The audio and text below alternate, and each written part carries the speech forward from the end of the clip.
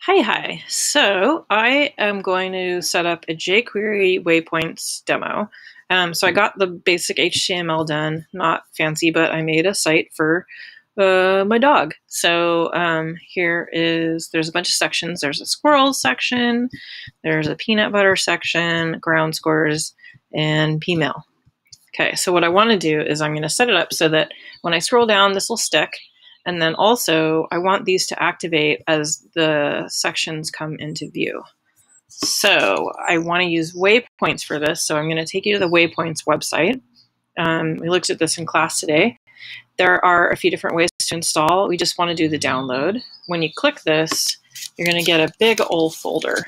And then I just wanted to show in the guides, we're going to use the jQuery Waypoints library. So this page, it makes pretty good sense, but I will hopefully, after I show you the demo, it'll make even more sense. So what I want to do is I'll show you what gets downloaded. You get this big zip file, and inside of it, you get this Waypoints lib folder. So this is the whole shebang. I'll shrink it up. The only file that you're going to need is in lib, and you want jQuery.waypoints.min. So what I did was, because I don't need all this stuff, I just have it all in here for demo, but what I did was I moved the thing I needed into my own JS folder. So in Waypoints, here's my folder, here's my JS folder. I just moved a copy of that one into here. So that's step one. So down here is where I'm importing that. I'm importing it after jQuery, so I need to make sure that jQuery is there first. That you can get from code.jquery.com. Waypoints is second, and then my script is going to be after that. So I'll just add a script tag. My video of my face is bugging me. Also, I'm half in light. Okay. All right. So what we first want to do is stick that nav. So I have a class here that is not being activated right now. So I have this navbar class. If I add this sticky, it's going to change it to be position fixed top 0. So what I want to do is come down here, and I want to say I'm going to make a variable for the navbar, var navbar equals, and then it's basically just the jQuery class navbar. So it's going to point to that navbar. So now that I have that variable initialized, I can call it. So I can say navbar.waypoint. So I'm saying use waypoint to do some stuff. And I want to do a function. So I'm going to say function, parentheses, curly brackets. And then I'm going to open up the curly brackets inside the let's see. And so then inside the function, I want to say find the navbar, and this is using this variable up here. Find the navbar and add a class of sticky. Okay, so let's try this out first. Oops. Okay, here's my page. So I'm going to refresh. Okay, and I'm going to scroll up, and hopefully, of course, it doesn't work because you're watching. Okay, add class sticky. Oh, when you have toggle class, remove class, add class, because class is in the name of this method, you actually don't need the dot. It gets me every time. Okay, let's try again. Scroll. And still not working. Awesome! Yay! Let's look at this. Navbar is navbar. I have 2 navbars. I guess I don't need both of these. Why do I have 2? I don't know why. I'll take out this one. Shouldn't really matter. I don't even probably need both of those. nav. Yeah, it's all just nav. So navbar. Oh, I do need it. No, this will become sticky. That seems fine. Okay, I am importing jQuery. I am importing jQuery.waypoints.min. I have a script. I have a navbar is equal to navbar. I have, oh, found it. I hope. You're probably like, oh no, there's a typo. Okay, let's scroll all the way up. Refresh. Okay, sticking. Whew. And then there is another, I just want to show you this. There is another thing we can add, which is offset. So if I do a comma after that body of the function, and I can say offset is like 20%. Okay, let's try that.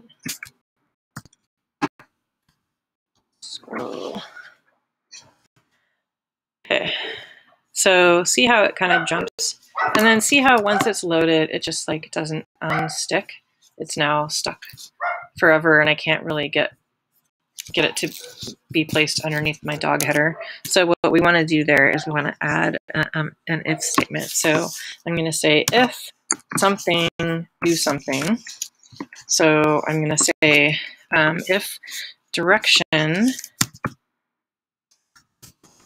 is equal to down, and in this case we need to, we're asking if the value is equal to, so we need to use this double equal. If the direction's down, do something. So we want to add this class, sticky, and then we can say else, do something else. So we're going to actually remove this class. So there is a remove class. Okay, so then if we're going up, we should be removing sticky. Let's give it a try. Okay, so I don't know what's up with that. It's probably a margin up there. Who cares? Oh, right, it's probably the margin for my header. Anyway, so okay, I broke it. Yay! Else something. Else direction down. Navbar sticky. Else. What did I do? Remove class sticky. Direction is down.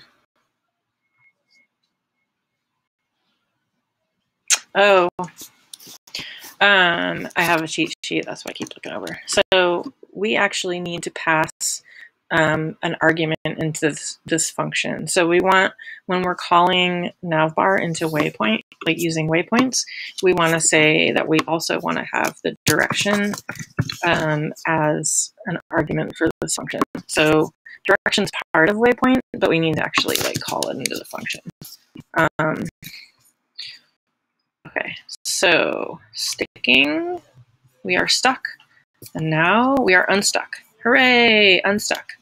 So, and then, I don't know how I feel about that. Let's just put it back to 0 offset, see what that looks like. And then, so see how that stuff kind of jumps up? I might want to like add, for this first section, which is squirrels. So we can also, when this happens, we can say, hey jQuery, for this squirrels, and this is an ID, so we need to use this thing. We want to, let's see, I think we want to add a margin CSS.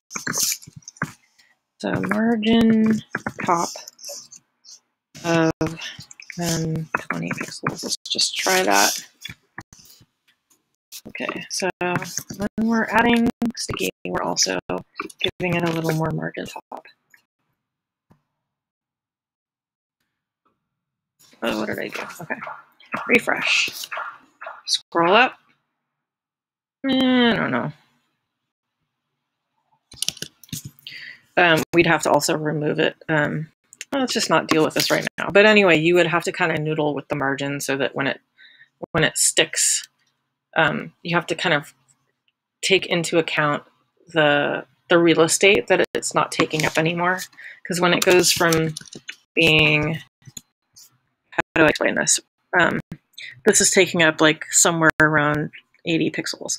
And when I scroll this up, those 80 pixels get kind of sucked into this like never land. They're not part of the flow of content anymore because now they're sort of position absolute. They're not in the flow, so they're not taking up real estate. They're kind of floating on top. Okay, enough talking. So let's get rid of, I made an active class so that I could see what these things look like when they were active.